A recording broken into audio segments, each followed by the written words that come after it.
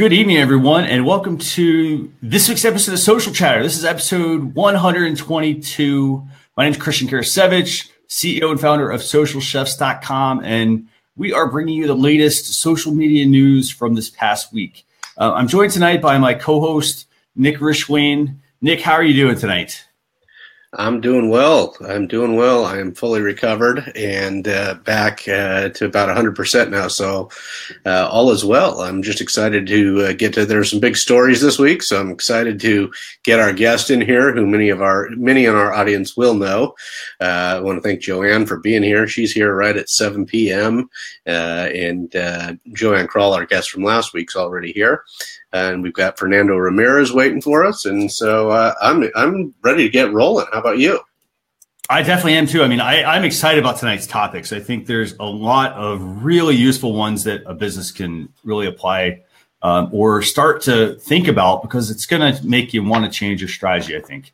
So yeah, there's certainly things that they need, that businesses need to be aware of and start to change strategies for social media. Absolutely. So I'm going to bring on our guest. I'm going to let you do the introductions. Our guest tonight, Cameron Murray. He goes by Kemi Sutra 6, I think, on Twitter. Yeah. Is that right? Yeah. On Twitter and pretty much across the board. So our guest tonight is Cameron Murray. He's in Glasgow, Scotland, and he is he's a content creator above all else. Cami and I participate in as well as Joanne Kroll, in a fun little fake news venture that he is the founder of. He's the managing editor and anchorman of the CNT News channel, which is Cami News Television. And he's a Snapchat ambassador for Glasgow. And his day job, I'm going to let him tell us a little bit about his day job, which I've never really discussed with him, but he is in marketing in advertising, I believe, Cami, but I don't know for certain. Cami, welcome. I'm glad you're here. I know it's very, very early where you're at right now. So how is everything? Christian, Nick, honestly, thank you so much, first of all, for having me on.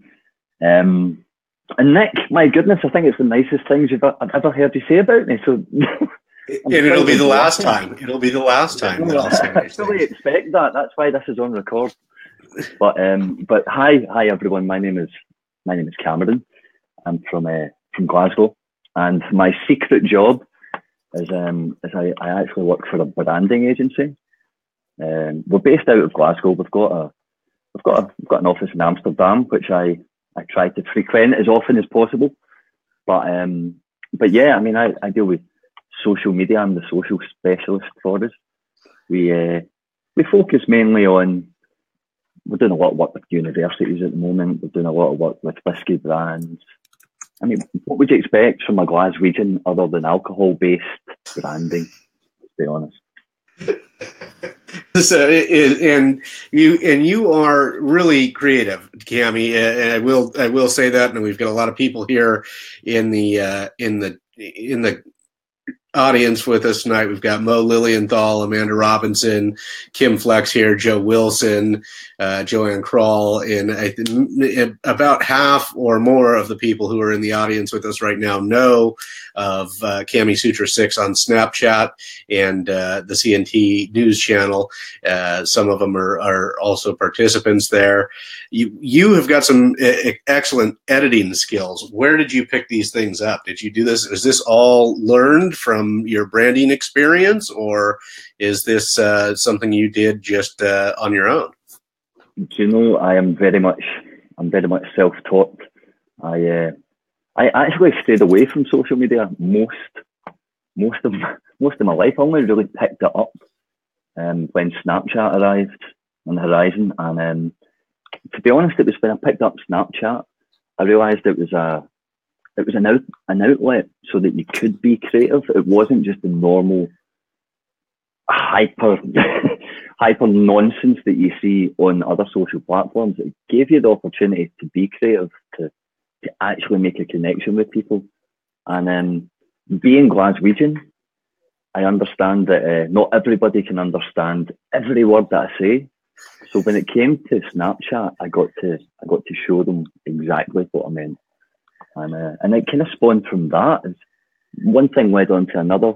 And before I know it, I'm sitting talking to Snapchat, trying to teach people about how you can bring cinematography effects or approaches or techniques to Snap. 2 years ago, I would never have said that. And it just goes to show, if you actually do something every day, you do get better at it. You do get better at it, and that's how I've learned with the help of Christian and others. I've sort of learned social media just by having to do it every day. So, with that, Christian, any announcements before we kick off into the news stories? Oh, he's coming back in. I'm sorry, Christian got booted himself. Hi, Kim. Welcome. Are you back in, Christian? I am, yes, actually. Yeah. So I actually booted myself out of the live show somehow. Okay. Well, you're back now. I was like, where am I? So, yes. So, let's see. I want to say welcome, Cameron. I do want to say the one thing that you just mentioned a minute ago, which I think is really just a really great example. You talked about how on Snapchat, it gives you the opportunity, the freedom to be creative.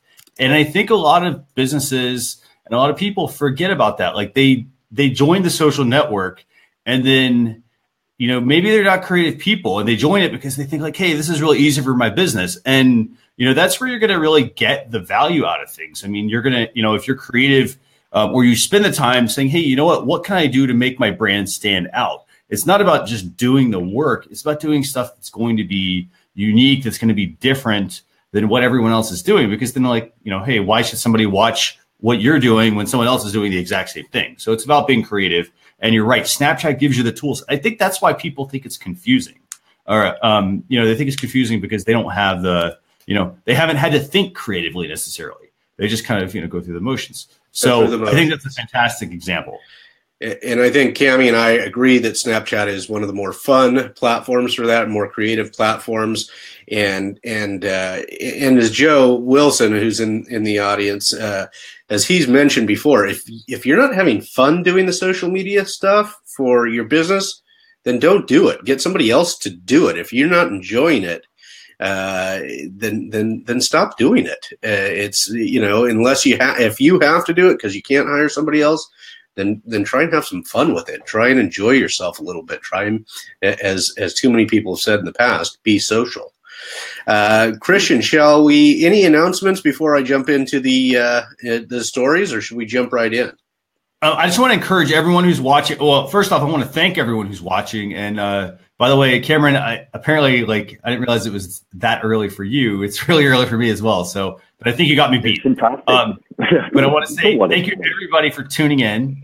And I want to say, if you can, just do us a favor, hit the share button and invite your friends to come join us. We've got a quick 45 minute show here. Yep. So let's get going. Let's do it. I'm going to go ahead and start with the Facebook. We're going to leave the Facebook updates till the end, the major updates. So yeah. I'm going to start with Facebook testing a new section of the app, specifically for local news and events. And Cammie, one of Cammie's favorite topics here, local news, is so Facebook is testing. They want to make it. This comes from Recode, and this came out this week. Facebook wants to make it easier for people to find local news from vetted sources. That being the key is what I get from this entire article. Social Network is testing a new section inside its app called Today In, a feed made up entirely of local news, events, and announcements. They're starting it, and I don't know that we have anybody in the audience from any of these 6 cities, but they're starting it in New Orleans, Little Rock, Billings, Montana, Peoria, Illinois, Olympia, Washington, and Binghamton, New York. So that's where they're testing this Today in local news feed. Facebook users who self-identify as living in those areas will be able to visit the news section to see local information like stories from local publishers or emergency updates from local authorities. Using machine learning software to surface content in this news section, local news publishers who appear there will be approved and vetted by the company's news partnerships team. again, vetted, used a second time in this article already, and it's a short article, which is overseen by former NBC News anchor Campbell Brown, according to a company spokesperson. The company says it's all part of Facebook's Journalism Project Initiative, which I think we covered last January, if I'm not mistaken, Christian. Yes. Which Facebook launched shortly after last year's U.S. presidential election, in which so-called fake news spread on the service, leading many to point to Facebook as part of the reason for Donald Trump's surprising victory. So they're really working on this. Cami, being the editor and anchorman of a fake news station yourself, what are your thoughts on this? Do you know, it is... Look, it's something Facebook had to do, right? They have to be seen to be reacting to the chaos they've helped create in the past year. I'm very dubious, like you'd mentioned, of the word vetted. That is a very short article that I read, the same one as yourself, I'd imagine, and it's popping up twice. And I know this is something we're possibly going to speak about later on, but you see the same with YouTube just now. They're bringing on so much more staff who are going to be focused on vetting the content. Now, maybe this is the rebel in me, but as much as I think it is important that we do get rid of hate speech. I mean, hate speech is terrible, but I think there's a difference between hate speech and unpopular speech. And this whole vetted angle makes me feel that who's deciding if this is hate speech or is it unfavourable? Because I know from covering fake news that we sometimes cover topics that are maybe a little bit controversial. Right. We very much push the envelope as much as we can, but who's to say that us say making a report about extreme wrestling, shall we say? Mm-hmm. Who's to say that would get past the vetting process? So you're concerned about censorship. Is it going to be censored, or are they really trying to just help real and established news agencies to provide proper information? Is that what you're kind of thinking of?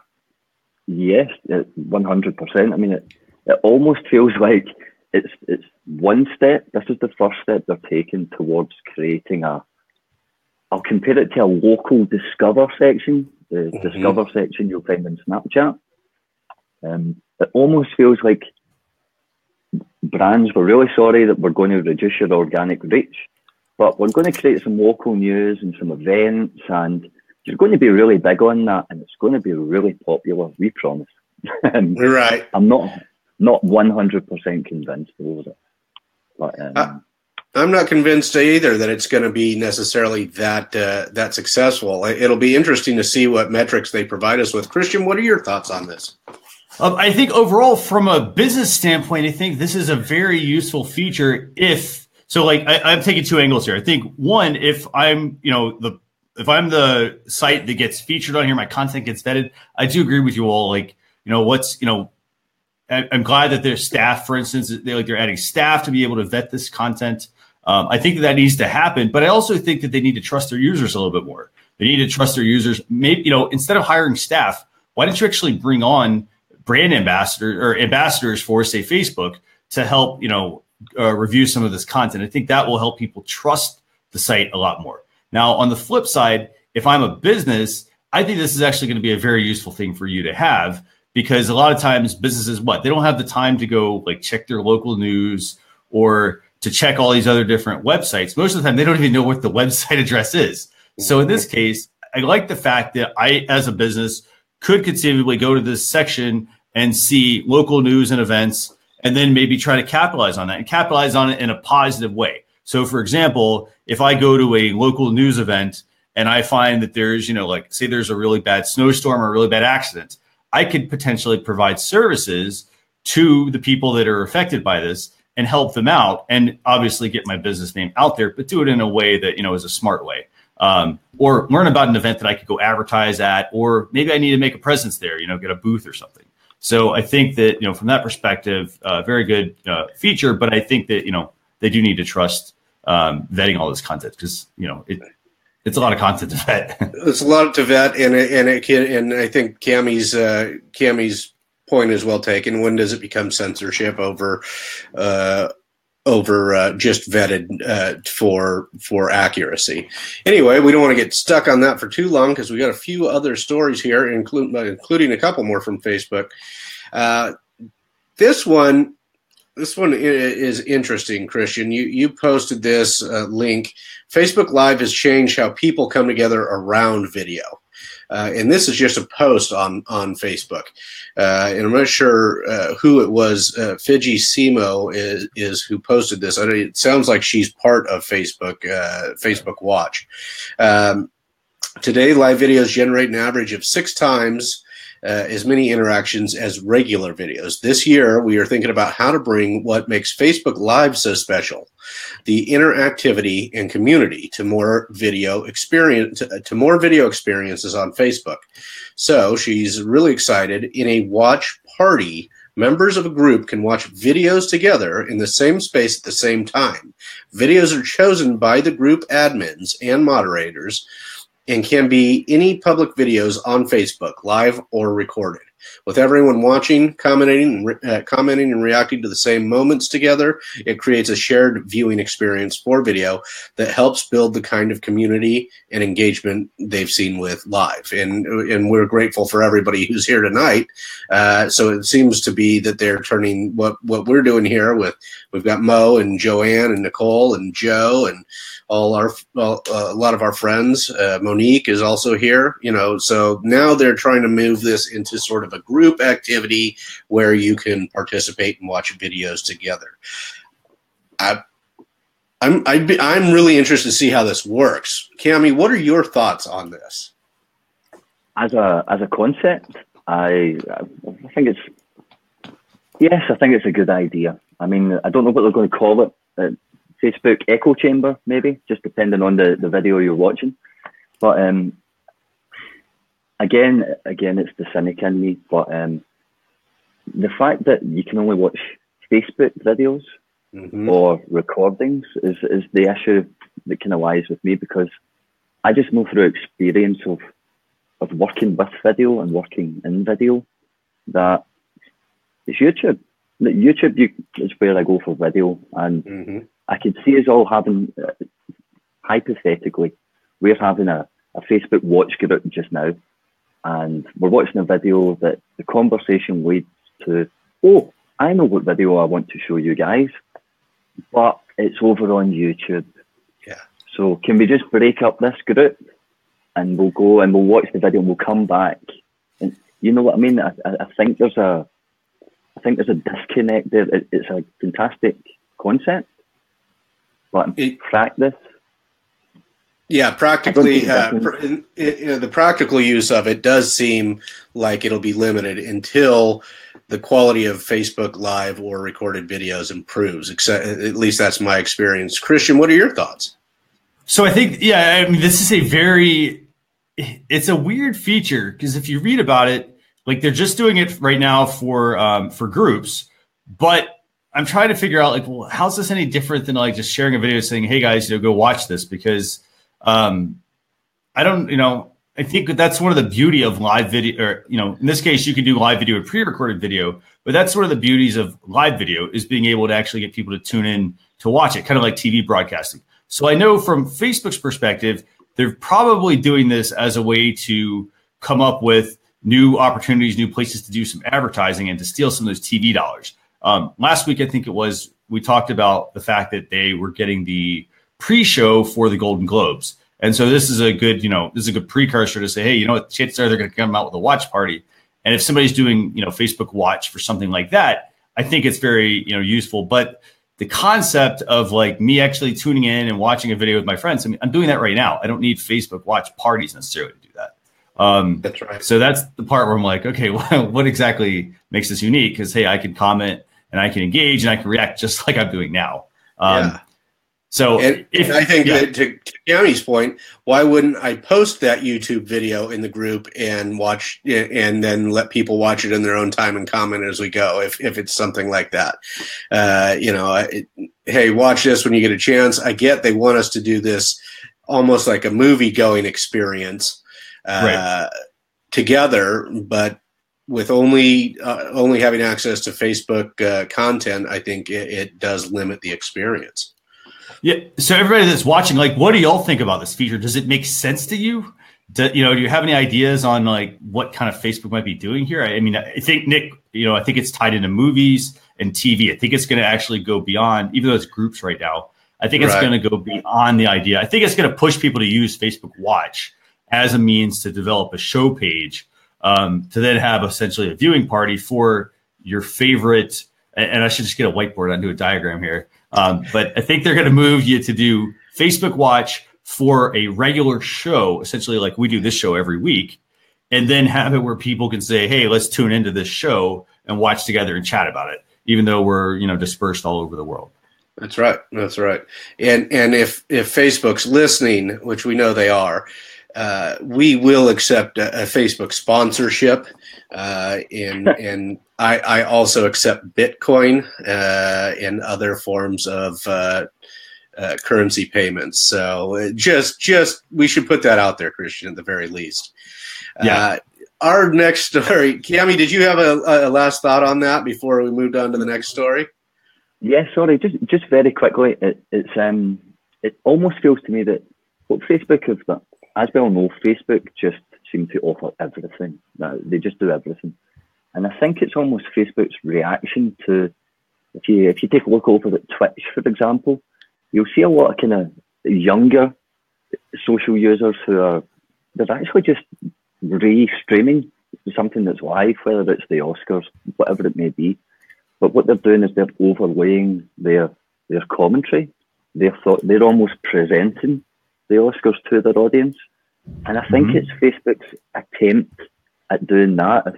If Facebook can have the rights to an event like the Oscars, then what would be better than watching the Oscars with Kami Sutra? I mean, really. Yeah.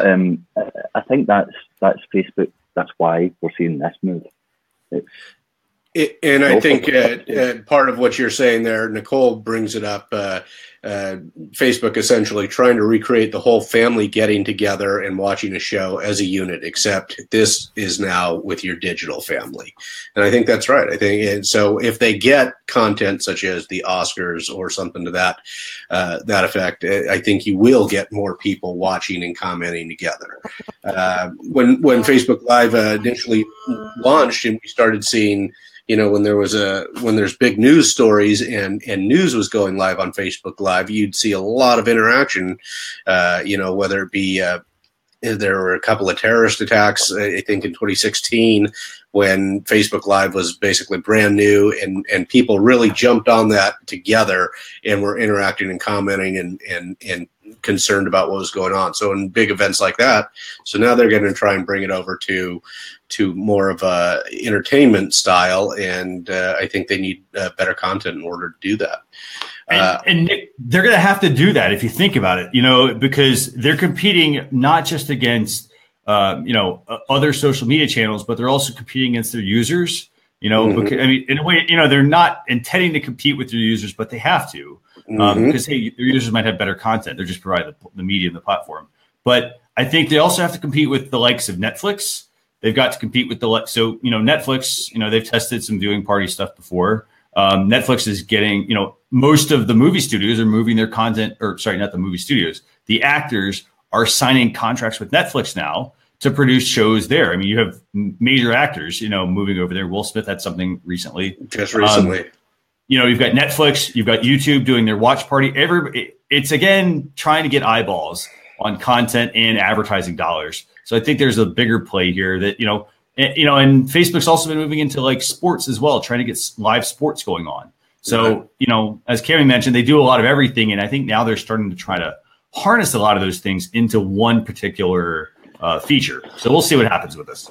Yeah, we will.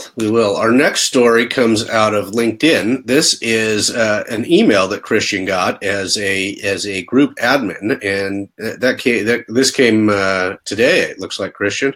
Yesterday or today. Yesterday or today. Yeah.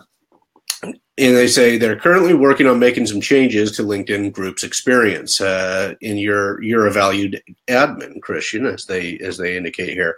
Groups is at the heart of what makes LinkedIn a trusted place for professionals to help and support one another. And the changes we're planning will make groups a bigger part of the main LinkedIn experience. Our focus on reintegrating groups back into the core LinkedIn experience means it will no longer be able to support a standalone iOS app for groups, which I got to tell you, I didn't know that existed.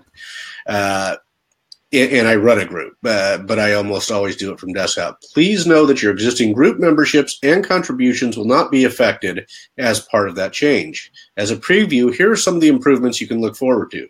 Discover and access groups more easily. You'll be able to access your groups right from the homepage, and you'll see the latest content from your groups in notifications and the homepage feed. Be a part of richer conversations. You'll be able to post videos into your groups, mention the members you want to weigh in, and keep the conversation going by replying to comments. Ultimately, their goal is to create an even better groups experience within the primary LinkedIn applications, so they're putting their focus over there in the coming weeks and months. I think this has been a long time coming for LinkedIn. A friend of ours in the Legal Minds group, Nancy Maryland, just wrote a blog post on this. The groups have basically been, many groups, I should say, have been sort of a dead zone for a really long time. So, and people don't really certainly find not very much interaction on LinkedIn in the groups. So I think these changes hopefully will improve some of that. Many of us have gone to Facebook groups that we participate in, even professionally, because those groups were much more active. Cami, what are your thoughts on the changes to LinkedIn? Like you say, very much long overdue. I too didn't know it was a standalone app. I was completely unaware of that, but it seems that it's a LinkedIn reaction that basically they've noticed the usage of Facebook groups, like again you'd mentioned. They're clearly just kind of trying to follow on from that. But again, it's my cynicism coming through. But I look at the private messaging option on LinkedIn. And myself and your guest actually from last week, Joanne, she and I, when we first started connecting on LinkedIn, and we go into the direct messaging, and it gives you prompts just in case you don't know what to say to someone. It's got prompts for you for, "Hi Joanne, I see you're connected to Helen Blunden." Right. You're like, as long as the groups actually remain authentic, real. Don't give people just these options to hit buttons, and because I think that will undermine what they're trying to achieve through the introduction of groups. But it's long overdue. I mean, especially in a business context where conversations can be very, very private. They can be behind firewall after firewall.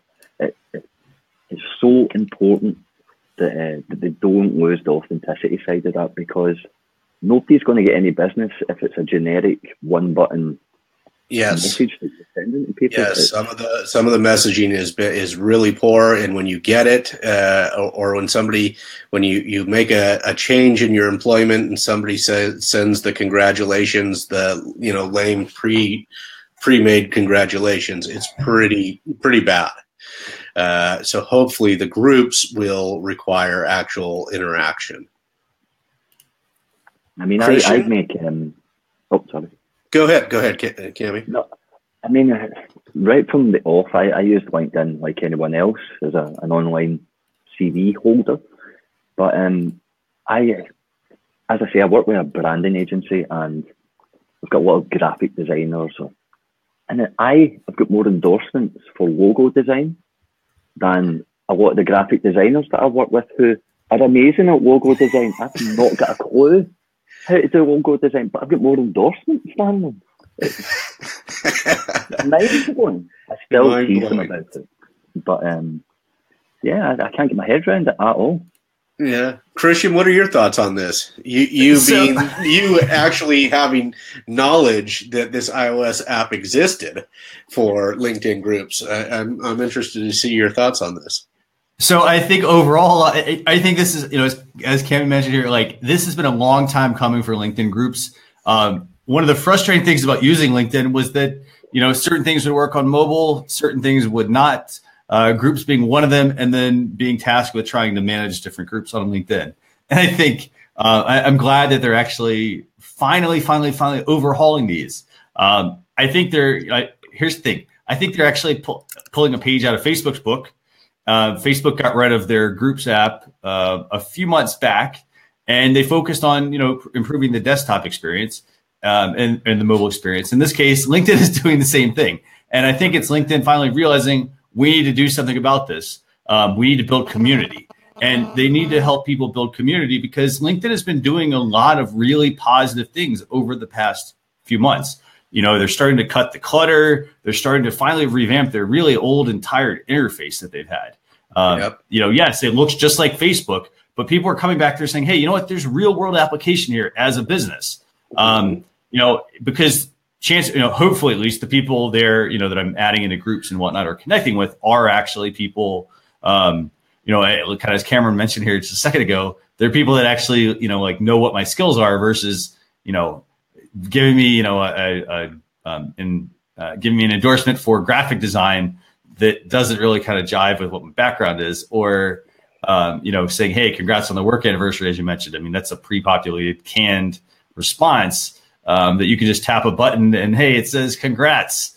So I'm really glad that LinkedIn is making these updates. I think from a business perspective, Danica mentioned this as well. She hasn't used LinkedIn in a while, but I think it's time to start revisiting LinkedIn and see what you can actually get out of it. I do think that and we kind of talked about this at the beginning of the show. I think that there needs to be some sort of vetting though on everything that people are putting up on their profiles. Because LinkedIn, for instance, it has this stigma that it's my digital CV, it's my digital Rolodex. But yet, as Cameron mentioned here, there are quite a few holes there with the content that people are putting up. They're putting a photo up that says, "Hey, I've been on CBS and ABC and NBC and whatnot," and anybody can do that. It takes 2 seconds. Right. Or they're getting their friends to endorse them for skills that maybe they really don't have, but hey, it helps me show up higher in search results. So I think this is a good move by LinkedIn. I think the next thing they need to focus on is improving the quality of somebody's profile. Maybe have them have like a business email address or something like that actually verifies, that they work for that company or something to that effect. Yeah, good ideas. Our next story, and this one's interesting, and we've got a couple of legal vloggers in here, or legal video makers in here watching tonight. So this is additional changes to the YouTube Partner Program to better protect creators, they say. But this is really interesting because this comes out right after the Logan Paul mishap, and this came out just 2 days ago. 2017. I'm not going to get into some of their issues in the first paragraph. They're usually nothing of great importance there. So, in December, they're making changes. They started making changes to address issues that affected the community in 2017. Is anybody else getting cell phone interference or phone interference? Am I on my own here? Just a little. Okay. They're trying to prevent bad actors from harming the inspiring and original creators around the world who make their living on YouTube. Big part of that effort will be strengthening our requirements for monetization so spammers, impersonators, and other bad actors can't hurt their ecosystem or take advantage of you and your content. Back in April of 2017, we set a YPP eligibility requirement of 10,000 lifetime views. While that threshold provided more information to determine whether a channel followed their community guidelines and policies, it's been clear over the last few months that we needed a higher standard. So starting on January 16th, they were changing the eligibility requirements for monetization to 4,000 hours of watch time within the past 12 months. and 1,000 subscribers. We've arrived at these new thresholds after a thorough analysis and conversations with creators. These new standards will allow YouTube to significantly improve their ability to identify creators who contribute positively, to the community and help drive more ad revenue to them and away from bad actors. So this will start on February 20th. That's when they'll implement this threshold across existing channels. Cami, you do more YouTubing than I do. Cami and Christian both do. What are your thoughts on this? Do you think this is a good move? Well, I mean, I don't watch any television, traditional television. I've not even watched it in 5 years. I would go as far as that. So I watch YouTube. That's my television replacement. And as we mentioned with the Facebook vetting, I'm very wary of what YouTube are doing here, because they're coming in. They're going to be vetting it as, yes, we need to stop hate speech, but we need to make sure we get the unpopular speech still being available. Social media is about free speech, and I think we need to all remember that, or else we'll lose it. But on the flip side, I try to find a positive approach to this, to what YouTube are up to. And as a content creator, as someone that puts content onto YouTube, even if I was in the fortunate position to monetize the content and put ads on it, I wouldn't. Me personally, I wouldn't. And I think what people need to remember is that monetizing YouTube videos is a privilege. It's not a given right. And I don't think what YouTube are asking is too extreme. I mean, what, 4,000 hours of viewing time and 1,000 subscribers in 12 months? I think if you're not achieving that, then you don't deserve to be paid by YouTube, in all honesty.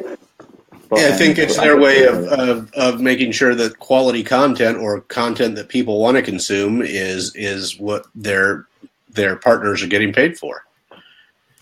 Yeah, I'm trying. I mean, if hate speech is going up and it's getting X amount of views and then it's being pulled down, then at the moment, content creators are still achieving the revenue they want. They're still, and goodness knows where that money's been funneled into. But yes, fantastic. Vet the content. Let's make sure that the nonsense is off of YouTube. Let's keep the free speech, and let's remind all the users that it's a privilege to be getting any sort of payment. I mean, as somebody that makes content every day and doesn't get paid a penny for it, I mean, one of the YouTubers I watch, actually, he's in gaming. He focuses on gaming. His name is Yong Ye. He's Korean descent, but anyway, he goes on to YouTube. He doesn't monetize. He's got thousands of subscribers, thousands of views. He doesn't monetize his YouTube. He uses the other platforms like Patreon or Twitch to allow his audience to actually, if they can afford, if they want to contribute, they can. And I think that's the approach that people should go into video making with. It shouldn't be okay, if I get onto YouTube, I'll put a video up, I'll be rich, I'll quit my job, that'll be it. I can go into my LinkedIn group and I'll make a fortune. Right. You know, right. I think it's a good step, but at the same time, don't take away with free speech. I agree. Christian, what are your thoughts on this? You think this is a good move? You've been making videos longer, I think, than most of us in here. So I'm going to, I've got quite a few views on this. So I think for starters, I think that this is going to hurt a lot of small business owners. A lot of people start YouTube channels. They don't go in there thinking like, hey, I'm going to make a lot of money on it. But they do use some of that revenue, and it might not be a lot here. They do use some of that revenue to, try to improve, their YouTube channel or get better at what they're doing. So I do agree that this is a bit of a privilege, but I also think that the requirements are a little high. For example, like my channel, or my social stuff channel, it got kicked off of this, or it's going to get kicked off because, hey, I don't have 1,000 subscribers, but I might meet the 4,000 hours of content, or of watch time at least. So, so in that case, like I can't, you can't make somebody subscribe to your channel, but you also don't want to get into doing, like, let me sub for you, I'll sub you and you sub for me, like, because that essentially is building a fake community essentially there. Right. So, you can't make somebody go subscribe.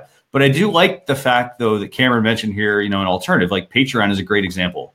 You could go there and, and that could become part of your channel strategy on YouTube to be able to, to monetize it.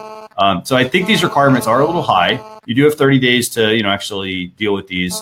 But, when you look at it, really, I mean, the 1,000 subscribers, that might not be, the biggest requirement, but 4,000 hours of watch time is a lot. If you really think about it over 12 months, I think it's a privilege. 1,000 subscribers.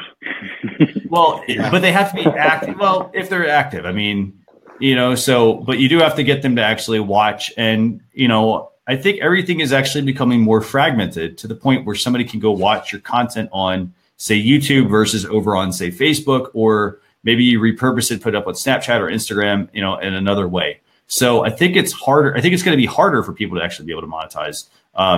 But, I also think at the same time, like, I think they're partly doing this, and Joe mentioned this earlier. I think they might be doing this because of the whole Logan Paul issue. If I were YouTube, I would not have allowed Logan Paul on to begin with, honestly. Like, I'm going to say this. I mean, like, it's pretty easy to, like, you can look at somebody's content and say, hey, you know what? This is a bad apple, for instance. Like, I'm not saying he's a bad apple, but you can look at it and say, hey, you know what? This has happened multiple times. Or, there's questionable content. It's not hard to look through comments, to look through, like, to look at a couple of videos here and there and see that there are signs that something else is going on here, beyond just saying, hey, let's have this person in our program because it's good for our business. Mm-hmm. I think a business needs to look at it from that perspective because, as they mentioned, a lot of their people that have channels are going to be affected by this, and they might be using that as a lifeline just to, try and generate, some revenue for their business. So, and Joe mentioned, why does the bad apple have so many subscribers? Again, I don't know how they get those subscribers. I would probably say there's probably a lot of link farms, a lot of farming systems per se, with this sort of thing. But I think, really they need to maybe start at the top and say, hey, you know what? Let's look at the people that are distinguished viewers. And if those people like have anything that's questionable, let's just kick those people off of things. Rather than saying, hey, let's change this requirement for everybody, because I think it's a pretty swift move. I don't think 30 days is enough time to be able to, get 4,000 hours of watch time and 1,000 subscribers. All right. Well, let's get to this last story because I know we got a couple of tools still. And this is a big story in the last 6-7 days. Facebook wants to bring people closer together. At least that's their spin on the new update. Today, this came out about 6 days ago. Today, we use signals like how many people react to, comment on, or share posts to determine how high they appear in the newsfeed. With the new update, we'll also prioritize posts that spark conversations and meaningful interactions between people. To do this, we will predict which posts you might want to interact with your friends about and show these posts higher in feed. These are posts that inspire back and forth discussion in the comments and posts that you might want to share and react to. We also prioritize posts from family and friends over public content consistent with their newsfeed values. What does this mean for pages and public content? Because space in newsfeed is limited, showing more posts from friends and family and updates that spark conversations means we'll show less public content, including videos and other posts from publishers or businesses. As we make these updates, pages may see their reach, video, watch time, and referral traffic decrease. The impact will vary from page to page, driven by factors including the type of content they produce and how people interact with it. Pages making posts that people generally don't react to or comment on could see the biggest decreases in distribution. Pages whose posts prompt conversation between friends will see less of an effect. So I'm not sure in my business that I'm going to notice a noticeable decrease in activity on our page, because I can't tell you that I've seen tons of activity on our business page to begin with. Cami, what are your thoughts? I must admit, I am being the creative type of person that I try to be, I'm delighted with this. I know it probably goes against the grain of most marketers, but I've been against Facebook for so long because instead of focusing on good content and creative content, it's been more like let's irritate at scale. You know what I mean? It's very much how can I get creative with my marketing budget, or how can I get creative with the demographic I'm targeting? Thankfully now, to me, it seems that Facebook are moving. In fact, I've been saying for a long time actually that Facebook has been suffering a bit of an identity crisis, a brand identity crisis. They used to be the platform that would focus on friends and family and the content that surrounded you, but Snapchat arrived and kind of took that off them, while Facebook were busy entertaining brands and creating ad products and offering everything under the sun. I think they actually lost their way a bit, and they became the Walmart, if you will, the platform that offered everything. Whereas when somebody wanted a good cut of steak or a good watch, you would go to a butcher shop or a watchmaker for something specific like that. Whereas you only go to Facebook or the supermarket for your bread or your eggs or your milk. And what I'm kind of trying to get at here is that what Facebook now is trying to do is they're trying to go back to becoming about friends and family and the content surrounding you. So businesses and brands, the creative is the variable to successful content again. It's not about money. It's not about, oh, if you like it, then I'll like yours. And it is now seriously about creating good content. And you look at the best ads out there are the ones that people go onto a platform like YouTube, believe it or not, but YouTube to go and watch these ads. You think about Christmas time, and that's a good creative ad because people are wanting to engage with it. Right. And now Facebook have to brands trying to use Facebook for those means. They have to get creative about it now. So I'm delighted, like seriously delighted. Might even start using the platform again. Might start using Facebook again. Christian, what are your thoughts?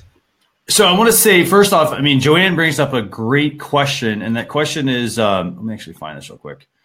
She says, do you think it's too late, for businesses, brands, and whatnot to revamp their strategy? So first off, I'll answer the question, then I'll answer Joanne's question here, actually. So I think that this will have some, ripple effects.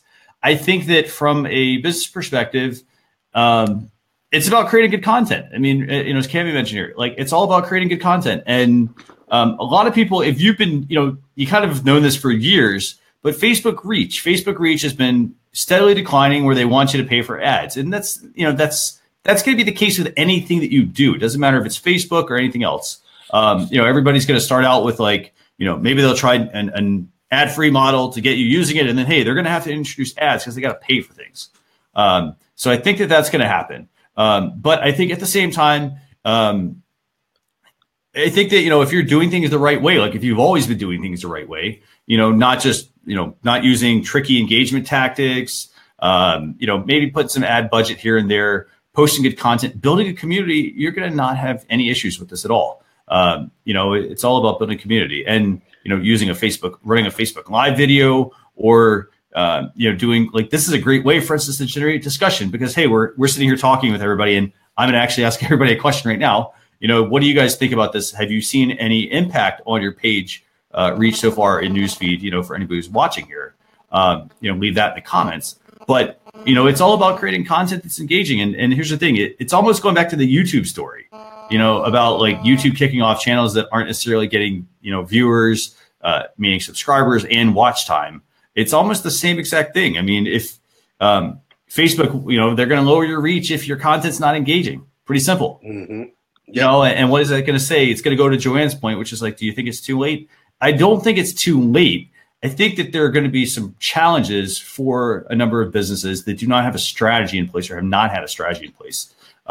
Most people just use, here's the thing. If I'm a small business and I'm trying to do this myself, solopreneur, I'm going to probably be creating, memes and quotes and, pieces of content that, like they serve a little bit of a purpose when used in the right context, but they're not going to help drive sales, and whatnot. And from a business perspective, you need to really focus on what it is that you're doing and what you can do to like really bring the value out in what your business is about. That's where I think that, that businesses are going to struggle with. But it's not too late. It's never, here's the thing. It's never too late, I think, on anything really. I agree. I don't think it's too late. But I also, I think the way Cami does, it's time to build good content, quality content, and a good community around what you're doing. And it may make coming back to Facebook more palatable for many of us. Yeah, and here's the thing: Facebook's got a lot of things they're doing. They're going to be, they're going to be pushing people to use Facebook Watch because they want you to build community that way. To bring your friends in to get them. Yes, it's going to get people to stay on Facebook longer, but it's going to also get you to get people to view your content and engage with it. So they're going to. I think Facebook Watch is going to be big. They're going to move. I think they're going to move to TV shows, or essentially the show model per se. Of having people have a page specifically for their show where they can subscribe and get notified and that sort of stuff. That will minimize the number of updates. But Cami, go ahead. You were saying something? Sorry, just to very quickly touch on Joanne's question there about is it too late? I don't think so. I think now is the time. Actually, I think now's the time that small business owners have been waiting on, because if Johnny's Bistro, who don't have much engagement on their Facebook page, they don't see the point because they can't afford to cough up the ad budget to get the recognition that they feel they deserve. But Johnny's Bistro need to learn that everything they do, you just need to watch Snapchat and you will see people making cups of coffee every single day. They will make cups of coffee and they will video it and they will shoot it. Now, Johnny's Bistro need to learn that them making a coffee is the content. All content is access and effort.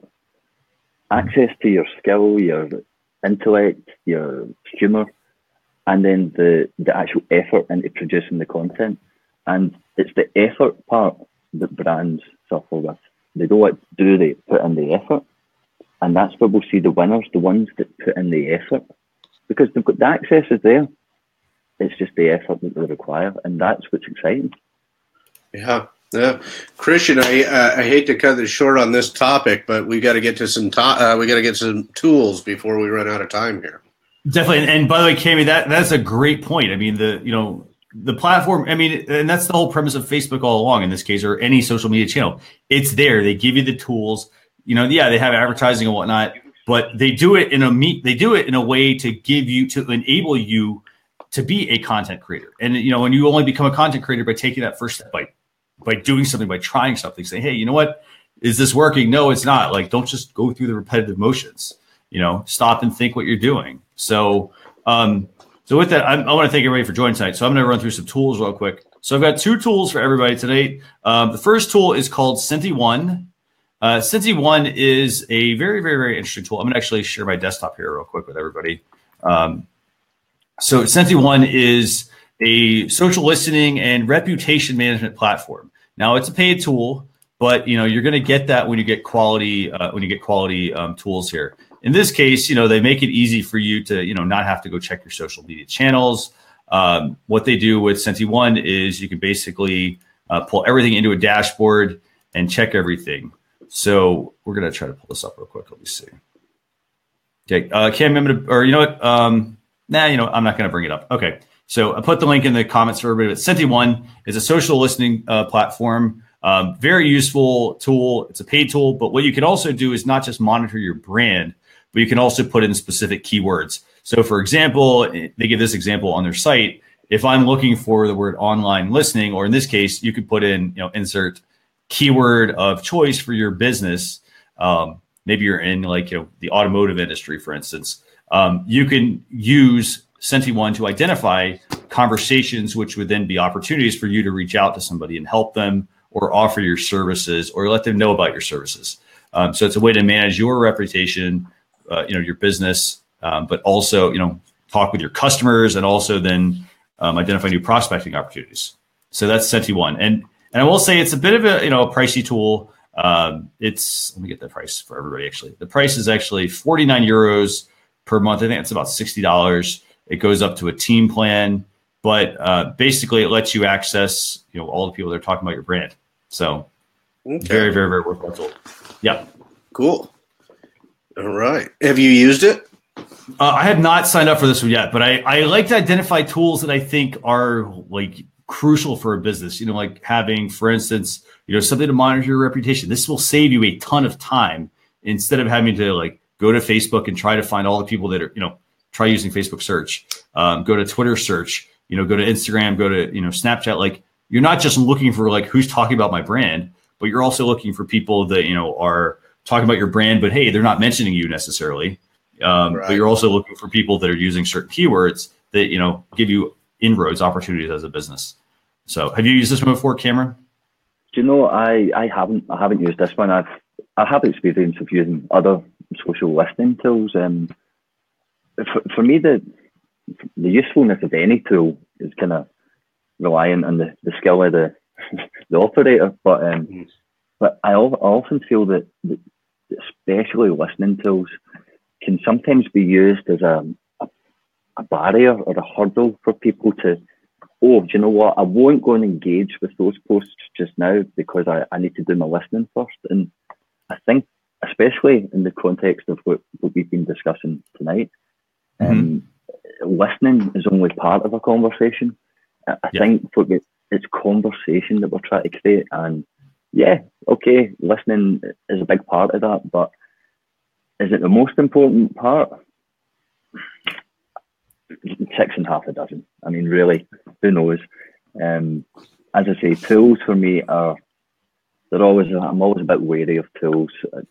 Sometimes they just clutter what you're actually trying to achieve.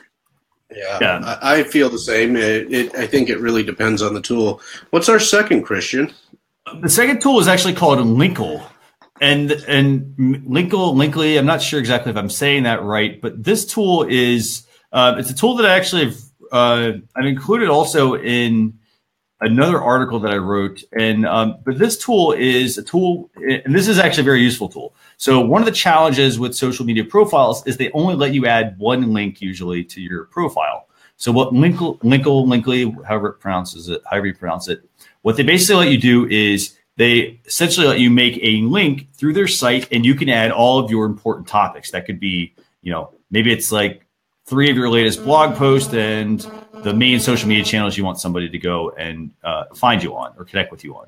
So what they do is you basically create a link through their site, and then that gives you one link, and then you go back to your website or your social media channel. You can put the link in your profile, and when somebody clicks on it, instead of going directly to, like, say, one particular, just your website, they go to a whole page that has all these different links on them.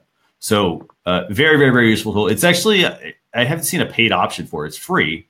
And it's a fantastic idea for people to be able to maximize their limited space in the social media profiles. Like, for example, on Instagram, you can have one link. You can't have any link on your content. Instead of having to go change that, this is a really good tool. And I'm actually going to drop another URL in there to some additional tools that do very similar work as well. These are ones that you can use for Instagram mainly, but they work for all the social media channels. Yeah. Very cool. That wraps us up for tonight. We want to thank Cameron Murray, Cammy Murray, for being with us tonight. Cammy, I really appreciate you checking in, especially at such an early hour for you. Where can people get in touch with you if they tell everybody where to find you on social media or online? I'm across social media, Cammy Sutra 6, obviously. But yeah, Snapchat is where you'll get to know me properly, and Twitter. If you're not quite the Snapchat type, you'll find me on Twitter. Excellent. Cami Suture 6, Snapchat, Twitter, and really across all social media. Christian, any last? There's a few items we didn't get to that'll be on the blog post. Is that right? Yeah, we got a couple of items. They're smaller items. We'll have those up on the blog post recap that'll go out tomorrow, Friday. And then the other thing I just want to mention, well, first off, I want to say, Cameron, thanks so much for joining us today. It was really a pleasure to have you on the show. You shared a lot of really valuable insight, that I think that, our viewers can really, take to heart and, hopefully make some adjustments in their business and get it moving in the right direction. And then I just want to say, I apologize for the need for subtitles this week. I'm sorry about that. That's all right. We'll have to do the closed captioning on this one, Cami. Yes. And next week, Nick, we're going to be joined by Sonia Figueroa, real estate agent, social media addict. But we're going to be live next week on Social Chatter, 10 p.m. Eastern Standard Time. So I want to thank everybody for joining and tuning in tonight and just engaging with us and asking so many great questions. Joanne, loved all the feedback you were giving us. So thanks a lot for joining, everyone. And we will see you all next Thursday, 10 p.m. Eastern Standard Time on Social Chatter. Night. Have a good day. Night all. See you soon. Bye-bye.